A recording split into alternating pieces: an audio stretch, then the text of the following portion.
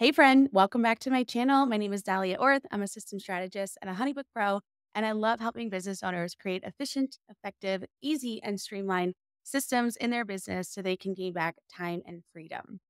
So if you're new here, make sure you hit subscribe first so you never miss when a new video is releasing. And in this video, I want to talk all about HoneyBook Smart Files. So HoneyBook, it's the newest feature that has come out. It's a hot topic right now, and I want to dive in together on HoneyBook Smart Files and how to get started with them.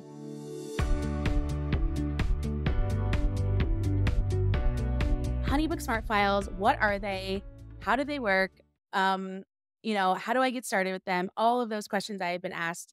And HoneyBook Smart Files essentially is a new way to do a multiple steps within one file itself. So, for example, you can do your pricing guide, a questionnaire, and an invoice and a contract all in one file now if you want. So, a lot of people were saying, I would love to have a way for people to come in, choose what package they want, sign their contract, pay their invoice, and then be done.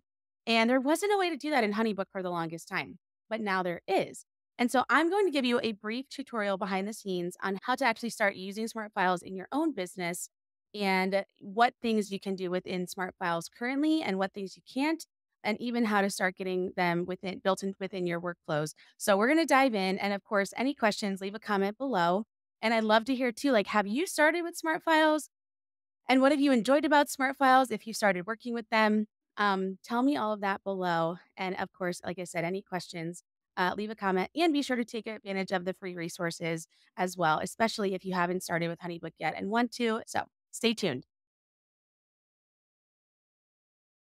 Okay, so let's take a peek at Smart Files. So Smart Files, you can get started with them by just starting to build, create new Smart File options right here.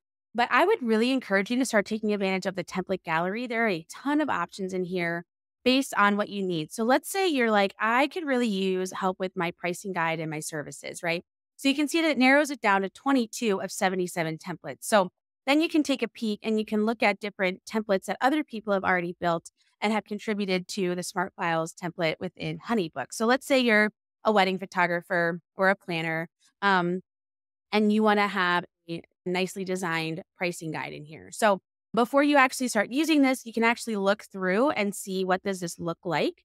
And you can click on this button here. You can look through like, okay, this looks like it would be a good fit for my own business. You have some testimonials in there, some stories, and then you can look at the different service options. So you can actually like select those within the Smart File themselves. And then let's getting started. What does that look like? So if you decide like, I want to use this template, you're like, yeah, this is good. This is great. I'm excited about this. We're going to click edit this template and we're going to start editing this for our own business. So you can name this up here. So let's say you just want to call it pricing guide, right? And then from here, if you click on this little pager box, like this little pager logo, you want to apply your company theme. So because mine's already done, you can see that it switched everything over, which is why it's really important to make sure you you put your custom or your company settings into HoneyBook on the front end, because it's super easy to then just click save and have everything as much as it can customize behind the scenes for you. So like the buttons customized, no problem.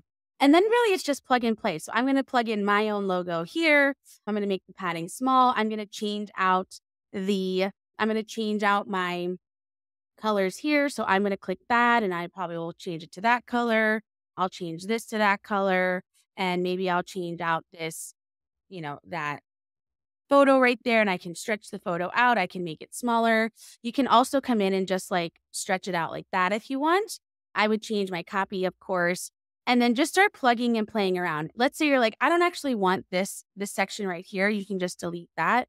So you just delete it right here. You can put in logos of where you've been featured in. And then you can also switch things out. So you can call this like a welcome page right here. And you can say like, what we're about maybe instead. So you can change everything in it around. It's very customizable. You want to make sure you update your template too periodically along the way so you don't lose anything. But then if you want to add another page, let's say you wanted to add your contract in here. So we're going to click start from blank.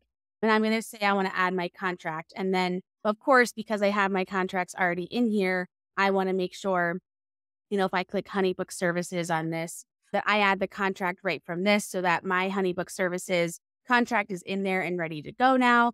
And I can just rename this my contract page.